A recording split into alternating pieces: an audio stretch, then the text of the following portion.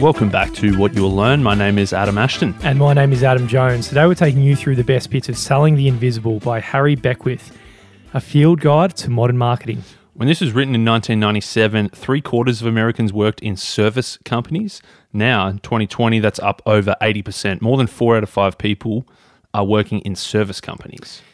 If you think about it, services are not products, and service marketing is not product marketing. A product is tangible. If you think about, you buy a Mars bar, you pick it up, you can see it, you can touch it, you can taste it. A service is intangible. When you go get your tax done by your local accountant or something, you're really buying something that doesn't exist. You can't kind of see the product in the same kind of way as your Mars bar. So while 4 out of 5 people are working in service companies, if you look at the business school MBA case studies, less than 1 out of 5 are about services. They're all about products. So everybody is thinking about how do you market your products, but service marketing is totally different. You need to come with a totally different attitude. So in the case of the service marketing, it's left unseen. So this is where the title comes from, selling the invisible. So selling the thing that can't be seen. Because services, they rarely come with a standard price tag. It's not like how you walk into the store when you're looking to buy a jacket and you see it, costs $150 or something, and you know exactly what you're getting and you know what you're paying for. Very different if you're speaking to a carpenter to renovate your kitchen.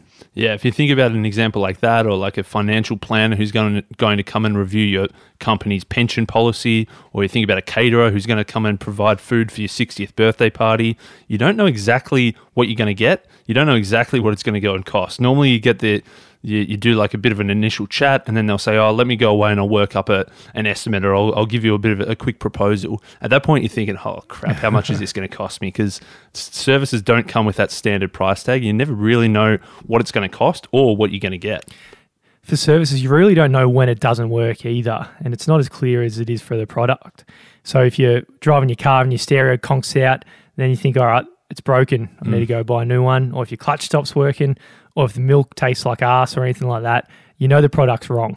But for a service, it's very hard to tell, if you're paying an accountant to get some advice on your tax, it's really hard to know if that advice was any good or not, if the advice could have been better, or if you knocked it out of the park. You never really know. The same as like if you think of a consultant who comes in to give you some consulting advice, it's very hard to put a value on, was that any good or not? Well, absolutely. When you think about my tax return I just did recently, my accountant whipped up something pretty beautiful. I was thinking he was getting a big whack and have to pay a lot of money. I ended up getting money in return. I'm like, that's pretty fantastic.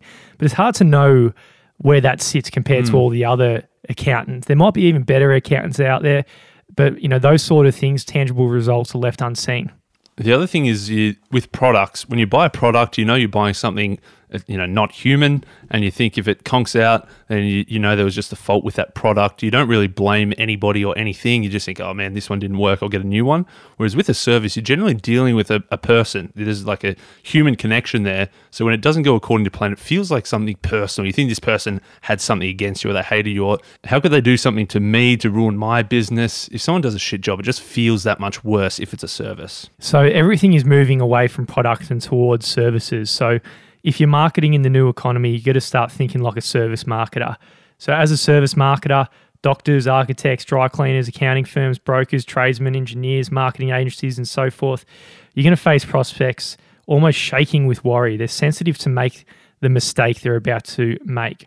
So what marketing must start with is this understanding. An understanding of the worried souls you're going to be dealing with every single day.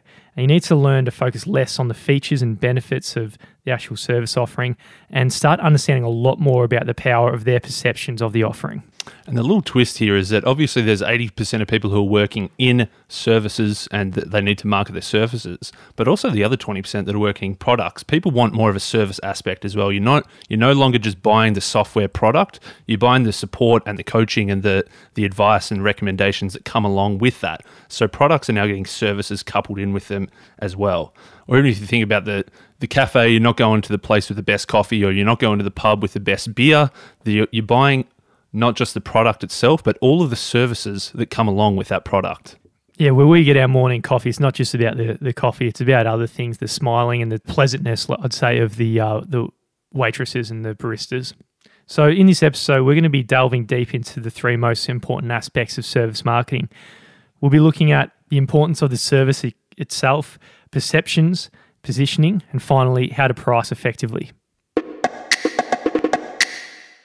One day, all the way back in 1993, the author of this book walked into Dayton's suit department store, where they'd promised that they were going to have his brand new summer lightweight suit repaired and ready for him by that afternoon. When he came back, the young store clerk, Big Roger Azam, his name was, the executive said to him, "Hey, I'm here to pick up my suit." Roger went out back to check and said, "Sorry, it's just not ready yet." The executive, he was bubbling up inside. He was ready to flip his lid. He was probably going to start hanging shit on Roger and the whole company and saying what a joke it was. But before he could get to that point, Roger recognized there was a bit of frustration with the message he just sent and said, "Hang on, I'll be right back in just a sec." So when Roger came back a few seconds later, he said, "Look, sorry, we were a bit sloppy there. We missed your deadline, but we're going to do it right now. Give me 5 minutes and I promise it'll be done." So in that 5 minutes of waiting, what the executive did, he started wandering around the aisles, checking out for other sports jackets. He found a big brown Hugo Boss jacket. He absolutely loved it. Decided to buy it for $575. Rog, he was still at the front. He chimed in and said, "Look, there's 3 possible ties that might work with this jacket." And the executive, he grabbed them too, which was another $55. Plus he had to buy new black slacks, which he'd gone down a size. So that was another $110. So in that time of waiting, he spent a whole lot more money in that store. So what Roger Azam did here, the sales clerk, he flipped what was a big error on their part. They didn't meet their promise. They didn't meet their deadline. And he turned that into a positive by rectifying the problem in a massive way by saying, "Wait right here. We're going to do it right now as you're waiting here." He's now given this opportunity where the bloke thought, that was a very nice thing to do, walked around the store, ended up buying a whole bunch more stuff. So what this story highlights is this important note that really we need to improve our service. So we're not just saying that we don't just need to market our service in terms of getting the word out there. We actually just need to improve our service as the first step of service marketing. Yeah, the product was actually the work they did on the suit in that case. The service is actually how the person handled the situation and everything. And in handling it properly and having such a great service, rather than having this whole experience being something negative, it turned into a positive, which was actually more sales. So the greatest misperception about service marketing is that people equate marketing with selling and advertising as pushing the goods. It's this popular view when we think about products, you just got to push it out there and push it down people's throats, and marketing just means the hard advertising side of things. But in terms of service marketing, the first step of marketing your service is getting a really bloody good service. So just simply getting the word out about your service isn't enough. You need to focus on improving your service to make it as good as possible before you try to get the word out. So a better service makes everything just downhill skiing from there. The marketing becomes easier, it becomes cheaper, and everything's just more profitable. So the first step in marketing is improving your service. And when you think about your service, you got to think beyond just the surface level of the transactional thing that you're doing for the customer and think about what are you really selling. So if you think of the fast food business, the burger joints back in the 1950s, they used to think that they were selling food. And then you got McDonald's that came along and figured out people weren't just buying good hamburgers, they were buying the whole experience. They were buying the speed that came with it, they were buying the production line element that McDonald's brought to it, and they were buying that whole experience that went along with it.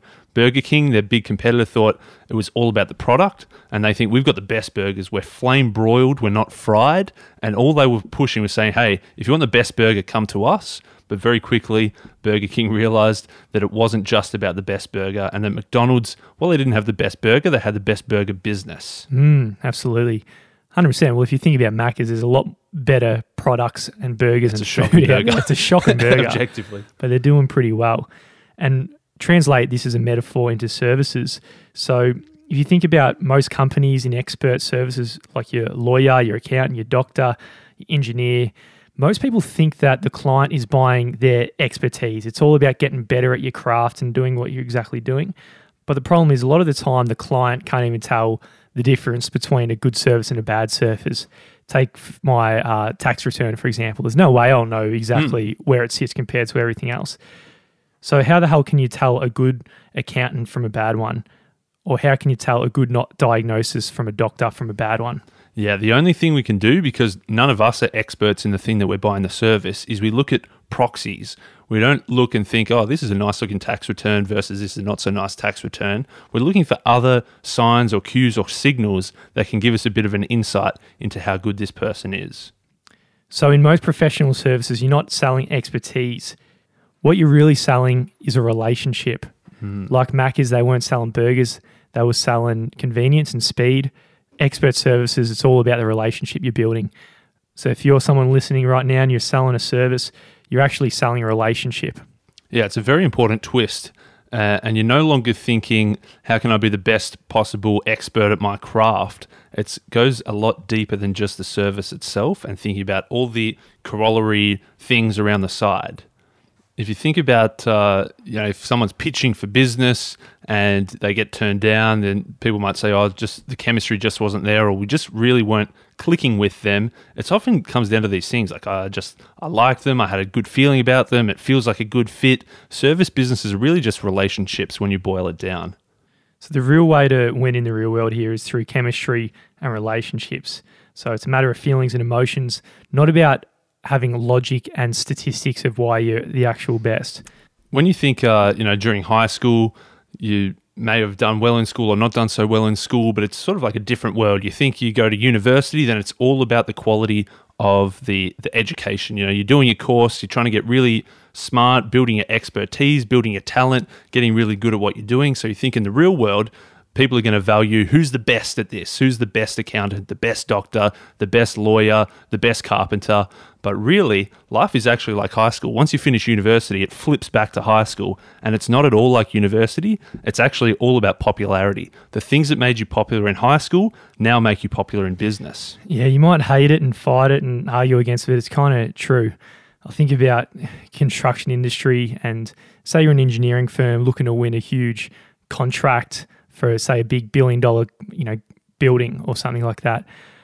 A lot of people, probably when I started my career, I thought, all right, it's all about being the best engineer, coming up with the best computations and the best design and everything like that. Turns out that's all bullshit. It's all about how well you perform on the Friday Arvo beers. It's true. Like if you're having lunch with them and you can get along with the developer, you're having beers and you're enjoying it and you're cracking some funny jokes and all that, everyone just kind of forgets about your actual ability. Yeah, that's very true, actually. I was just thinking back to my very first days as an intern at the bank. I think if you've listened to this podcast before, you will have known that objectively I wasn't a good banker in the sense of the actual work, but I was the banker that could get along with the senior guys who were going for the Friday long lunches, or you could go to the pub after work, or you could go to a client meeting and actually talk to somebody and not just be stuck in the numbers in the spreadsheets. And surprisingly, those are the things that actually mattered in the real world. Yeah, it's so true, isn't it? Almost uncomfortably true, but that is. Well, it's kind of funny how university, if this is the case, which it is, how much university just doesn't set you up for the real world, where everything is purely about that score you get on a piece of paper, nothing to do with personal relationships at all. So this is probably the strongest element of the 22 immutable laws of marketing, that marketing is a battle of perceptions, not products. Very similar with services, as we've learnt. So if you think about your prospect who's looking to buy, we've got Peggy here, pretty old-fashioned name. I don't know any Peggies out there. But what she is, she's frightened, and you're trying to sell her an invisible thing, an abstract service she has to buy, but she never really knows exactly what value she's going to be getting in her pocket. So she's uneasy. It's less risky, if you think about it, for her to just do nothing and just let the service go by, and more risky for her to actually buy the services. So at this point, once you've explained what you do and what you're going to deliver, the obvious thing is thinking, there's somebody who's scared, there's somebody who's a bit reserved, I need to push on them more, I need to push a little bit harder to get this sale and close the deal. But it's actually not pushing that's going to help. What you need to do at this point is actually reduce the fear. It's much safer, much less risky for Peggy to tell her boss that she did nothing than that she picked the wrong company. She's at the point where fear is driving the decision, so you need to calm her fear rather than keep hard pushing for that hard sale to close the deal. So rather than just pushing Peggy into closing the sale, you need to reduce the fear and make her feel comfortable in any way you can. For example, you might just scale down the version of the product you're selling. So not necessarily for free, but just a small enough step for her to actually move towards it. Rather than signing up for a year, for example, you might do a 1-month trial, or you might just do one very small meeting or something at the very start, just to build up her confidence in you. If you think about competition in the service realm, You might think that your competitors are people who are offering similar services to you, but in most cases, that's not true at all. The real competition actually comes from the prospect themselves. Like if you're a lawnmower, you're not really competing against all the other lawnmowers out there. You're competing against a prospect. The prospect has got the choice to either not do anything and let the lawn grow wild, or they could do it themselves, or they could hire you. So you're not out there trying to beat all the other lawnmowers. You're actually trying to show the person that this service is necessary. You're not trying to win a bigger share of the market. You're actually creating the market in the first place. Yeah, absolutely. It's like, I think anyone now trying to sell a one-day seminar on me and you, Asher, or something, it's a very hard sale because our brain just goes straight to what's the book on they're trying to sell. Yeah, exactly. So they're not just competing against the other people, they're competing against us, just not buying their service whatsoever. Same with graduate programs all around the world. They've always got the choice to just not choose anything as an option. Okay, so we've talked about perceptions and we've talked about quelling a client's or a prospect's fear, and we've talked about how you're not really competing against other competitors, you're competing against doing nothing. There's other things that you can do in terms of perceptions to help make yourself look better as a service provider.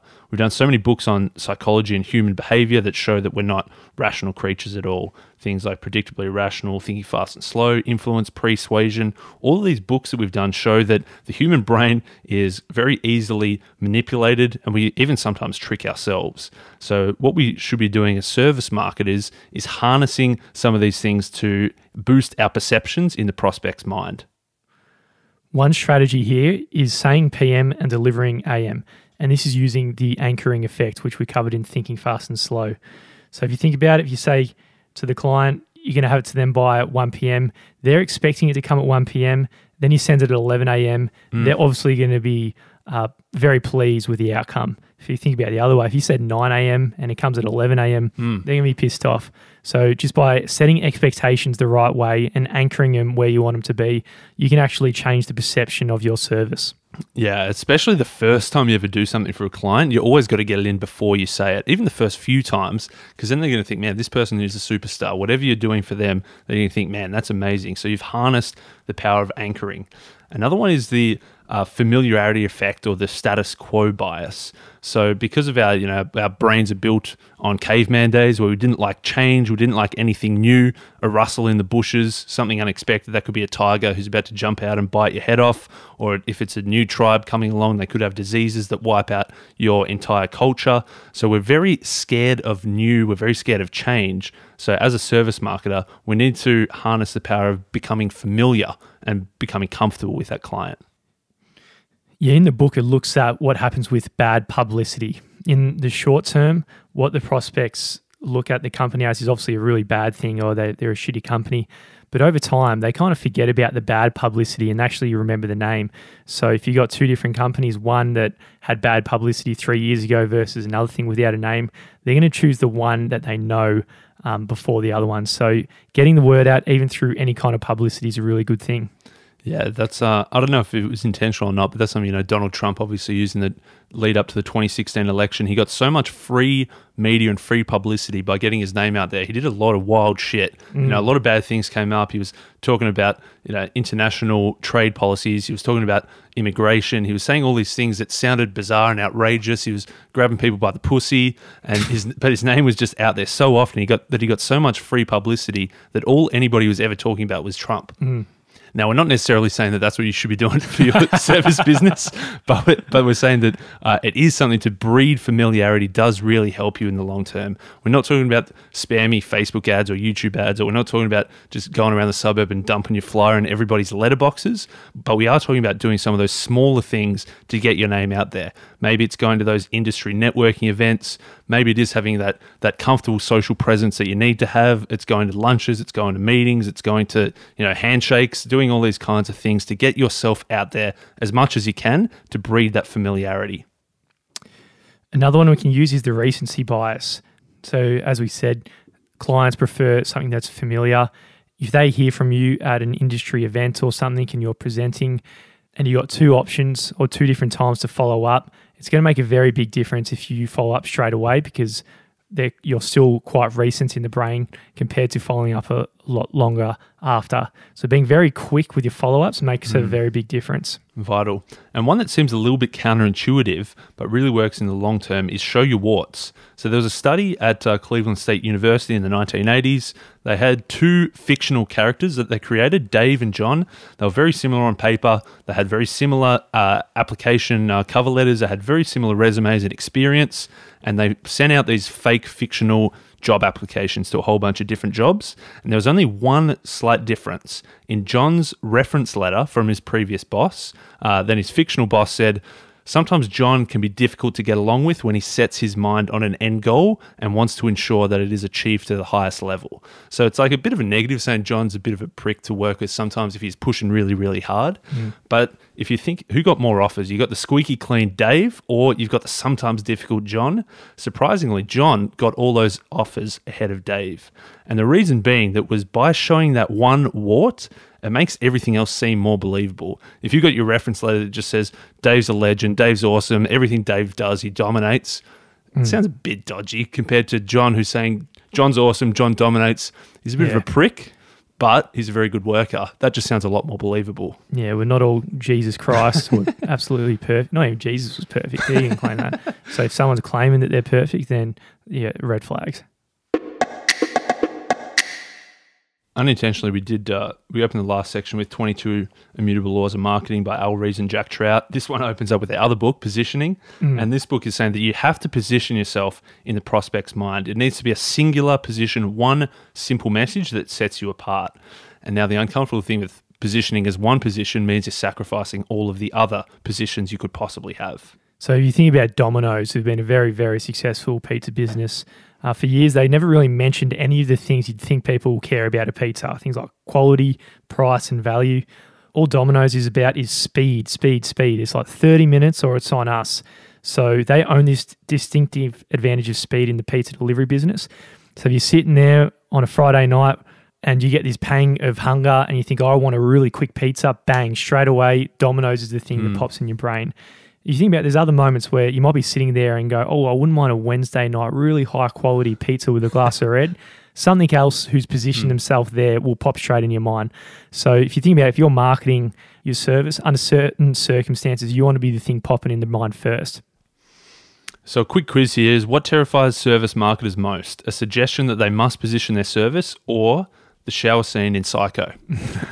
Now, the shower scene is pretty scary, but to a service marketer, positioning as one single position is a hell of a lot more scary.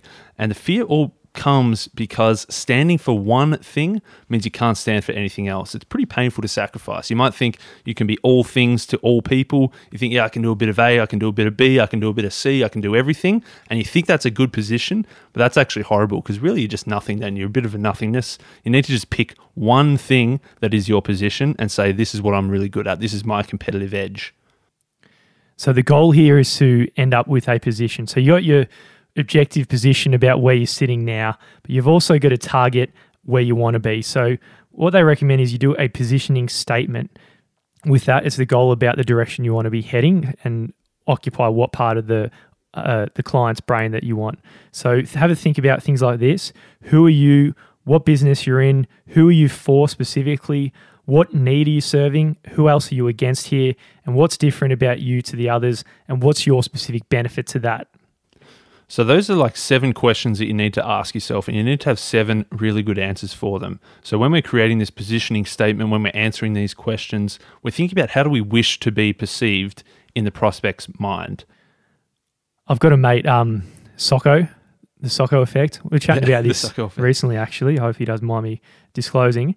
But yeah, he's an osteo, hitting 30 years old, very good at what he does, but kind of looking to go towards that niche into doing it specifically for golfers. So according to this strategy, it's a very good idea because over time, going towards that niche and serving those customers only, people who are golfers will actually seek him out rather than him just being in the sea of everybody else who's an osteo. Or if you think about another example, think of like a marketing agency. A marketing agency, there's a lot of things you could do in marketing. You could do TV ads, radio ads, billboards. You could do influencer marketing. You could do social media ads. And if you say if you're pitching to a client, hey, we're a marketing agency, we do everything, that's a pretty weak proposition to compare to, hey, we're a marketing agency, but we focus just on one specific thing. Maybe we focus just on digital marketing. We think TV is a waste. We think radio is a waste. We think billboards are a waste. We do this one thing, social media marketing, and we do it really, really well. So by picking that one specific niche, that one specific positioning statement, it makes you a much more enticing proposition. Absolutely. And it's something that you could probably become the best in the world at, or the best in your industry, if you narrow it down to a specific niche. And in doing that, you're going to have a lot more value attached to your service because of the scarcity in what you're actually doing.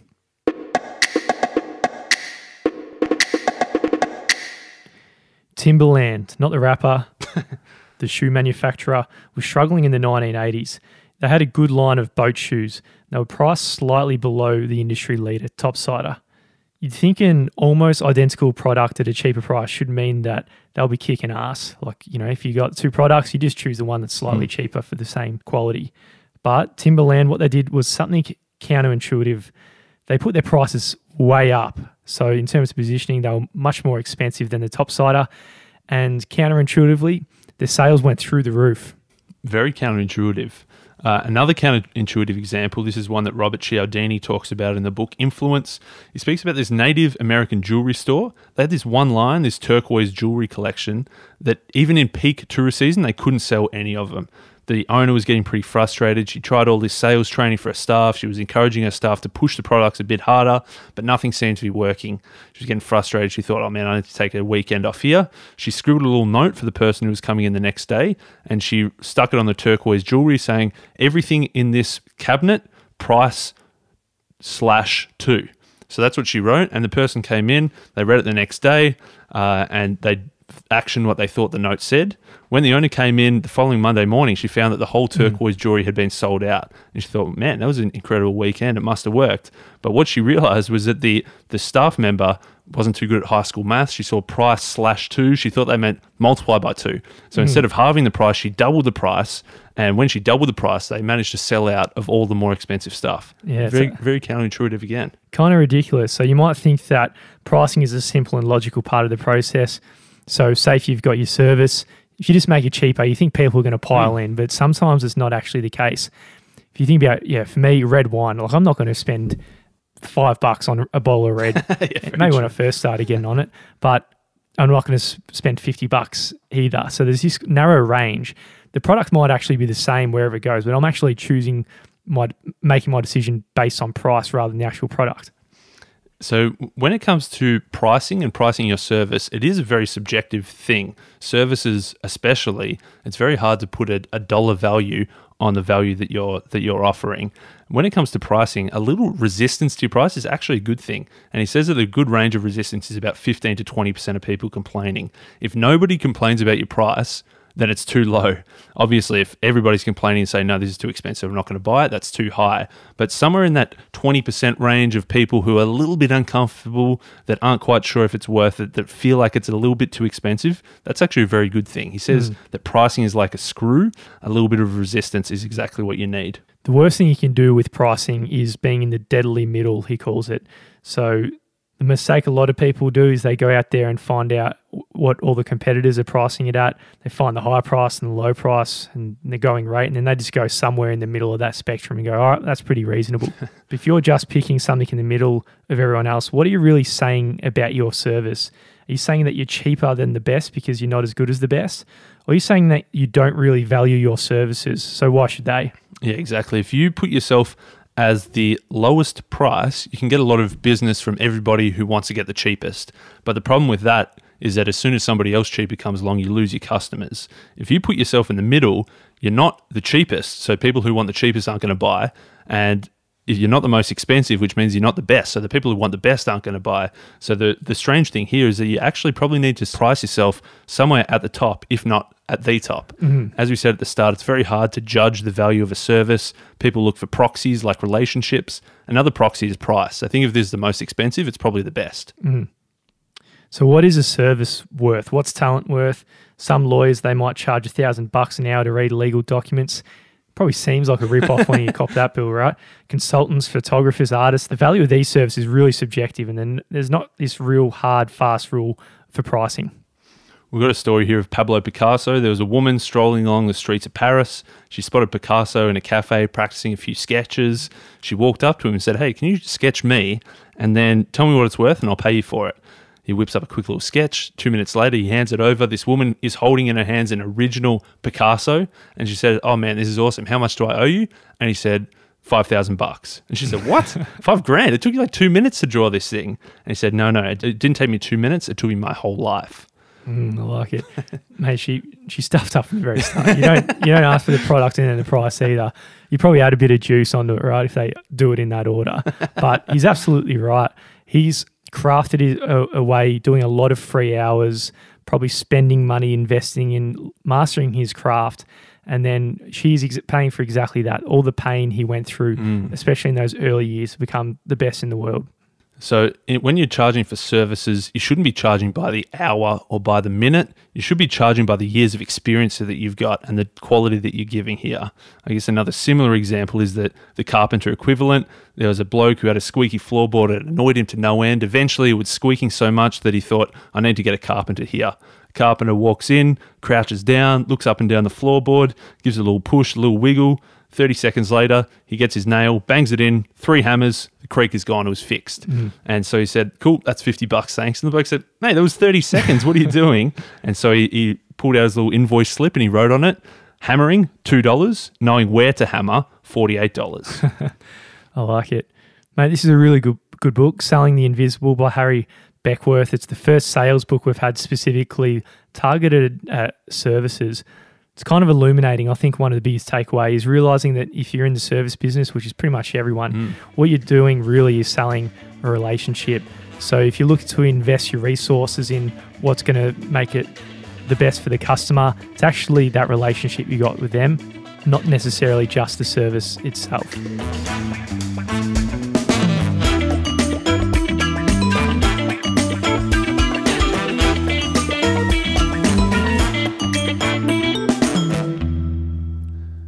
We got a review that came in via Apple Podcasts from Gracie Chops. Personalized summaries, how brilliant. I've bought many book summaries over the years, designed to save me time and give me the main points of a book, a really useful service, but this podcast goes so much further. You listen to a conversation with 2 guys who clearly read a lot, like to talk about books, and give more than a summary. If you like reading but prefer audio, this is a podcast for you. Thank you so much, Gracie Chops. We love reading these reviews. We haven't got any thing less than 5 stars for a while, so if you've got something that we can improve on, let us know as well. Send us an email, podcast@whatyouwilllearn.com, or at the website, you can hit the contact us button. That's whatyouwilllearn.com.